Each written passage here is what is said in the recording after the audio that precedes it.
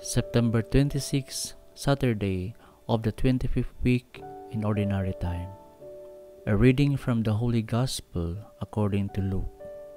While they were all amazed at his every deed, Jesus said to his disciples, "Pay attention to what I am telling you. The Son of Man is to be handed over to men."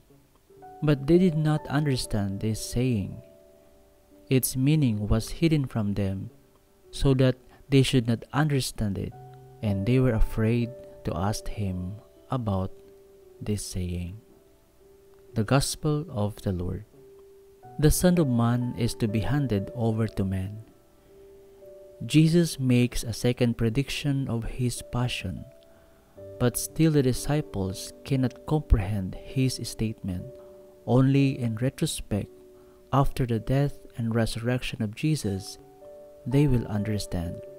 Using the agricultural simile of the sowing and reaping, Jesus says in John, "Unless a grain of wheat falls to the ground and dies, it remains just a grain of wheat.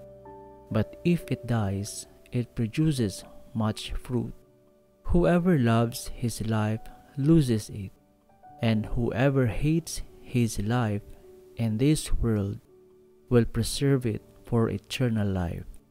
Those who do not know the resurrection can surmise with the preacher in Ecclesiastes and also in the responsorial psalm that human life is short. You turn man back to dust. You make an end of them in their sleep. The next morning they are like the changing grass, which at dawn springs up anew, but by evening wilts and fades.